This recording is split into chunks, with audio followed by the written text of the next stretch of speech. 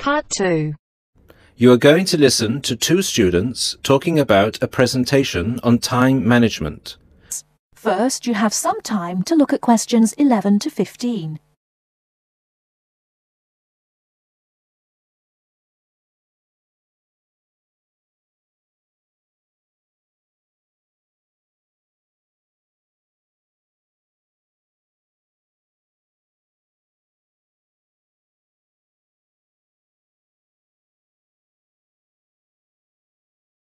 Now, listen carefully and answer questions 11 to 15. Hi, Mark. What are you doing? Hi, Lucy. Well, I'm preparing this seminar on time management. I'm supposed to do a presentation on the topic next week. Ironic, isn't it? I'm probably the worst student when it comes to time management. I don't think you're that bad compared to some other people I know.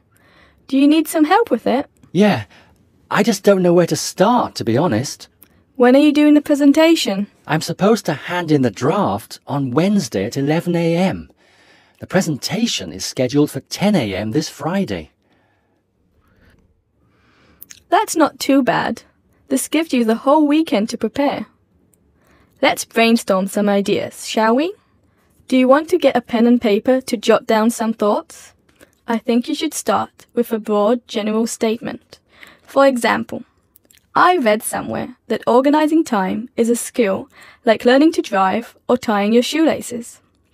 Then you could move on to discussing the common problems people have with managing time. That's not a bad idea. One of the common problems is putting things off. Yeah, you could also mention some common signs of this symptom, such as last-minute holiday shopping, putting off visits to the doctors or the dentist. Another problem is relying too much on your memory and not writing things down. Do you mean not keeping a diary or a planner to plan the tasks? That's right. For example, writing down what I need to do in a diary or planner helps me remember what I need to do and makes me more focused on the tasks for the day. Good idea. Before you hear the rest of the talk, you have some time to look at questions 16 to 20.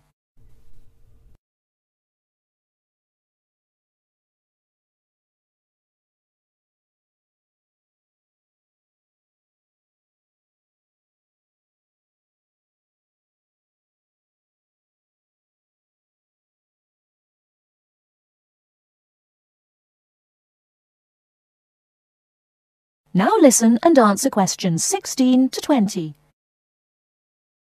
That reminds me of something I've been meaning to do for a while now. Anyway, I should also include some advice on how to deal with the problem, shouldn't I? Sure, you can talk about some ways of stopping procrastination. I guess making a to-do list can help one focus on what needs to be done. Definitely.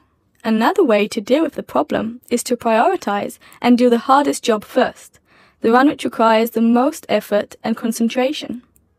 Also, my tutor recommended that I should break big projects into small parts with a specific goal. Having an action plan has worked for me. I usually make a list of small tasks I need to do to achieve a goal. Sometimes I just don't feel like getting down to work because a task seems too overwhelming for me to even think about. This technique helps me reduce psychological pressure if I think of a project as a set of easily achievable tasks. Don't you think? I know what you mean. I often feel like that myself with the statistics project I've been doing this term. I'm well behind and the deadline is next week. I think setting deadlines and sticking to them can help one to achieve goals. You can discuss this aspect in your presentation too. A good point. Setting deadlines can also help one become more realistic about the time it takes to do tasks. Another point you could include is how to deal with interruptions.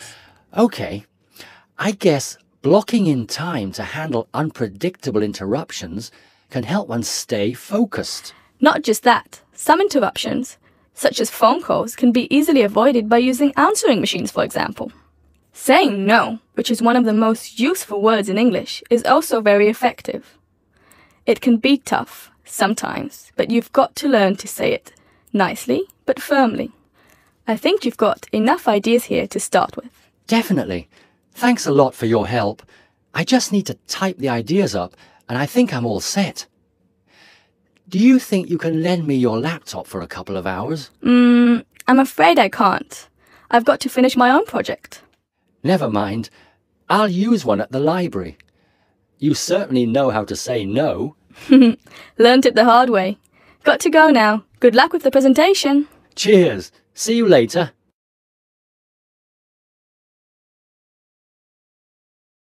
That is the end of part 2.